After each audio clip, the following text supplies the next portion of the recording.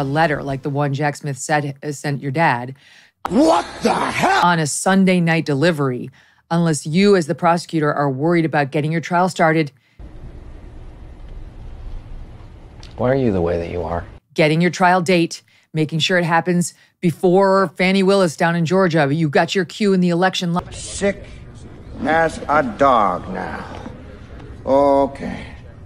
Line up before he runs for office. It really is a tell that he said in that letter on Sunday night. What do you make of it?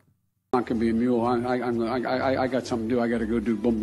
100%. I mean, they're going to try to do anything to stop Trump. This talking point that no, they really want to. No, it wasn't me. It was the one-armed man. Run against Trump. No, that play is a 14th Amendment play. They want to do the insurrection thing like they used from the Civil War days. Hey, Old Man River, zip it or I'll break your hip. To prevent him from ever being on the ballot. But Megyn, honestly, like at this point, I'm almost used to it. This feels borderline inappropriate.